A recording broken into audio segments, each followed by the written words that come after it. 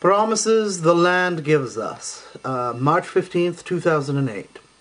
Speeding west along I-84, I'm given a glimpse of what pioneers saw. Peeking over the rugged contours of the gorge, Mount Hood presides over all. May those heights stay in snow eternal.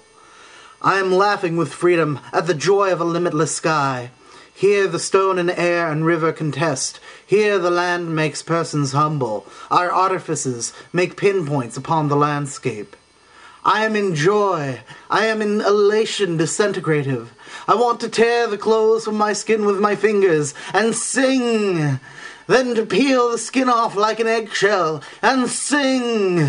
Then my finger bones would disassemble my skeleton, hurling my ribs into the current, where they transform into salmon, and I'd be left, a laughing absence, a spirit floating at unthinkable speeds. Such are the madnesses here presented to me.